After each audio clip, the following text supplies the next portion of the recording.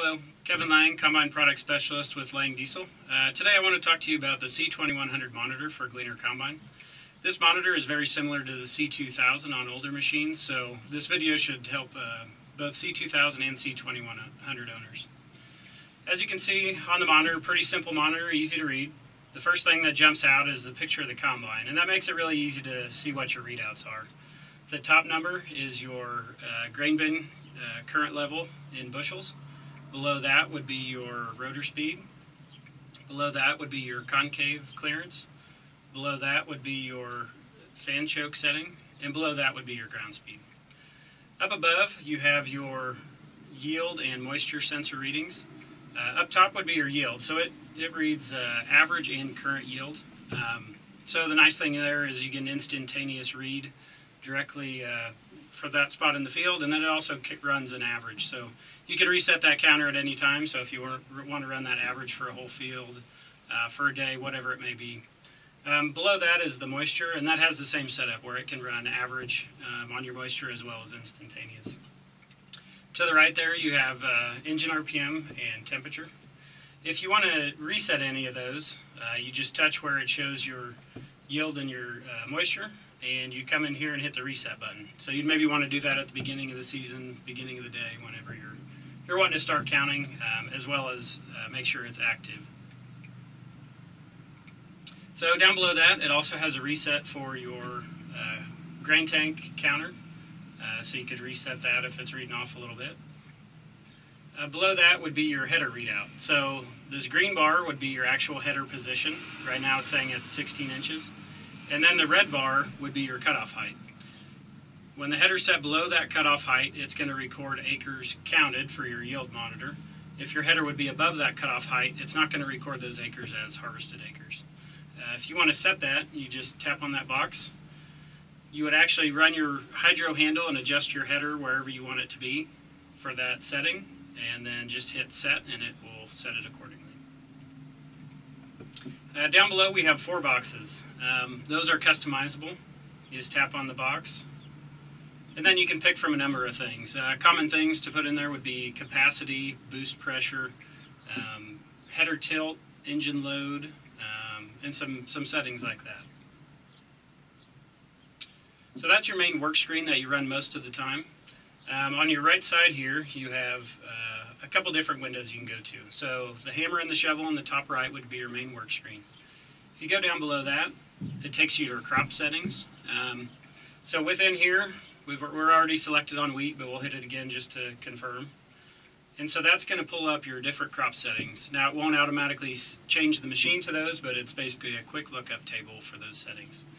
What it'll also do with that configuration is any calibrations you save for your yield and also for your moisture, it'll reload those calibrations so you're closer when you get started.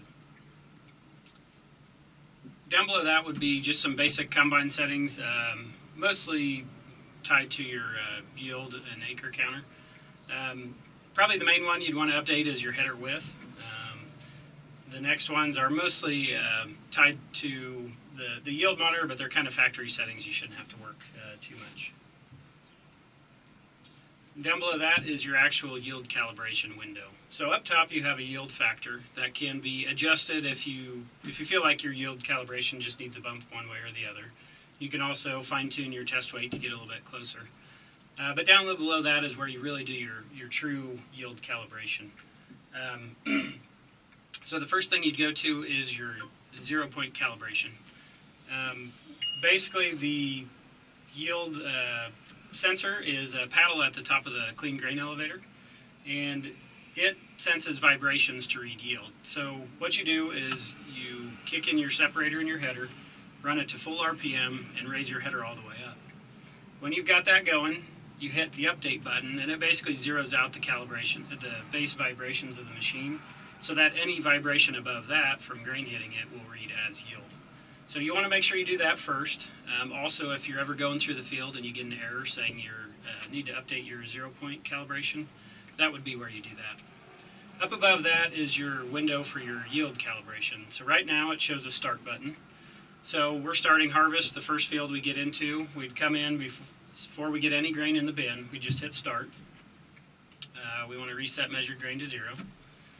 And so we're going to go harvest. And we're going to harvest typically probably a full truck if you have just one machine in the field, so that you run that counter for that full truck, you haul that truck to the elevator, get the actual weight, and you can plug it back into the system. If you have a grain cart with scales, you could do it one bin load at a time, but typically the longer you can do it, the better. So let's say we dumped a few bins into a truck and we just got done with filling that truck up. We'd come in here and hit stop. And then if we were actually harvesting in the field, it would have a box where we could enter in the actual measured weight.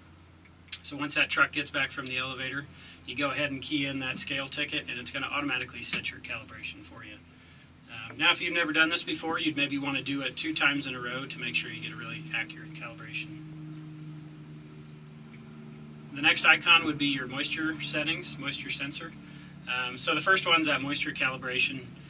If you were reading on your monitor that you're 14 moisture, but the scale tickets are saying 13, you just simply come in here and type in a -1 to offset your moisture sensor to match up.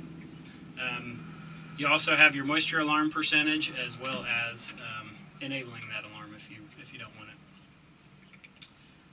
The next one is just kind of a set of counters. Now this doesn't really tie into your main yield mapping per se, but it allows you to record some yield data. Let's say you wanted to record how long it took you to harvest a field, how many bushels you pulled off of it, and how many acres it was.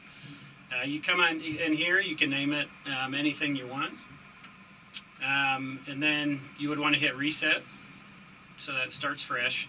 And you want to make sure the box is checked for active. Once you have that going, it will allow you to record that data. Now you can have multiple ones running at the same time. So let's say you want to have one running per field, and then you have the other one run for your full harvest. You are able to do that. Your last screen is the service screen. This is where you can see some voltages for your header calibrations, and a few other things. If you had the reversing fan, you'd have an icon here to manually reverse that fan.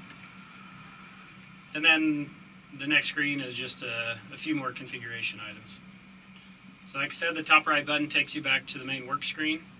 On the left, the top left button just kind of takes you into your other menus for some terminal settings and things. The combine always takes you back to this screen. And then the folder takes you into your task controller, which we can cover at a later date. So that's a quick rundown of your C2100 monitor. I hope this was helpful, and good luck in your harvest.